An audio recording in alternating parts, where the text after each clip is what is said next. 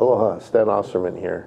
I'm one of the hosts on ThinkTech Hawaii, and earlier this week I was invited to be a guest on Ian Davidson's show, and we wanted to talk a little bit about things that we don't normally talk about. So we talked a little bit about politics, and we focused on the Constitution.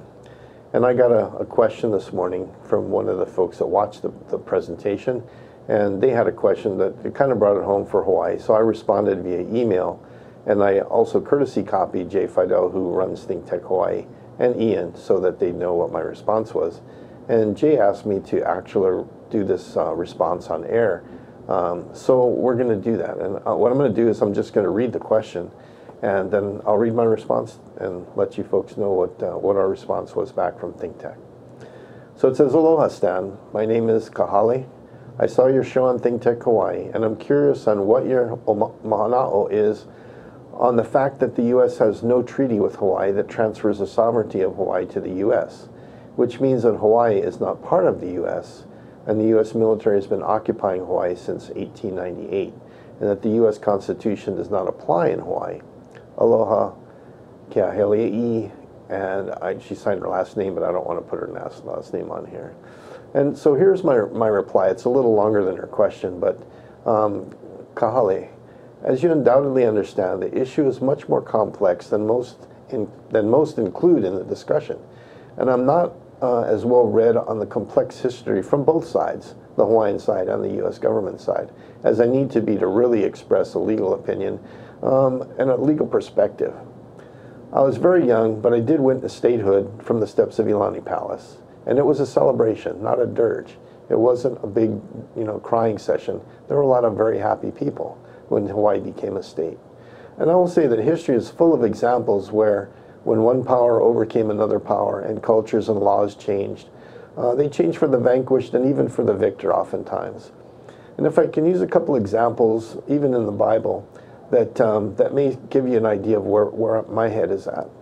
You have the story of Adam and Eve in the Garden of Eden, and Eve eats the forbidden fruit from the tree that she's been told not to eat from. And as a result, Adam and all of mankind for all of the future is cut off from direct communication with God.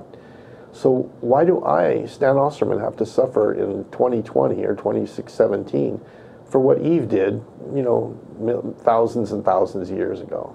And as a modern example, would be nuclear weapons. I didn't invent the hydrogen bomb, yet I live every day under the threat that someone in ISIS or Iran or North Korea or China or Russia can use that weapon against us in the United States, right here in Hawaii.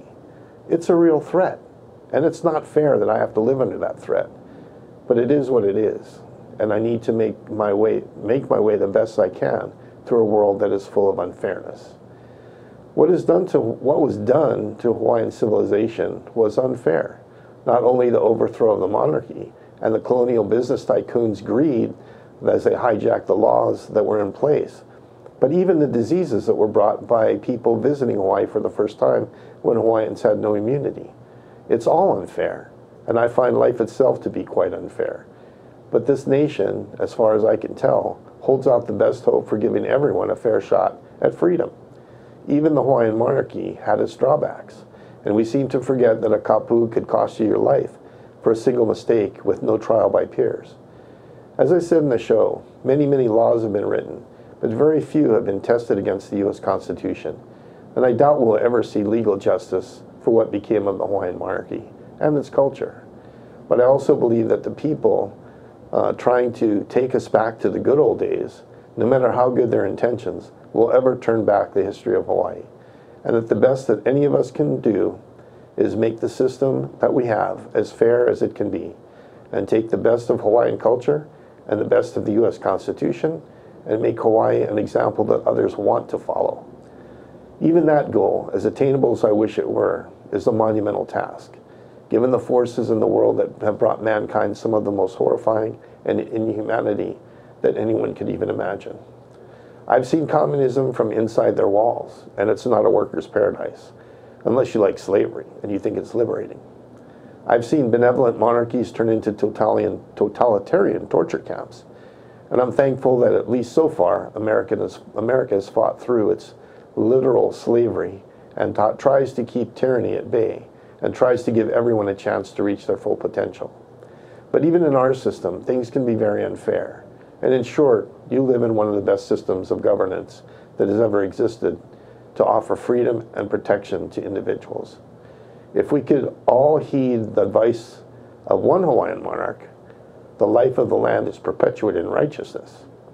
Not only would Hawaii be a better place, but the USA would be a better country. So that's my 2 cents from Stan the Energy Man. Aloha.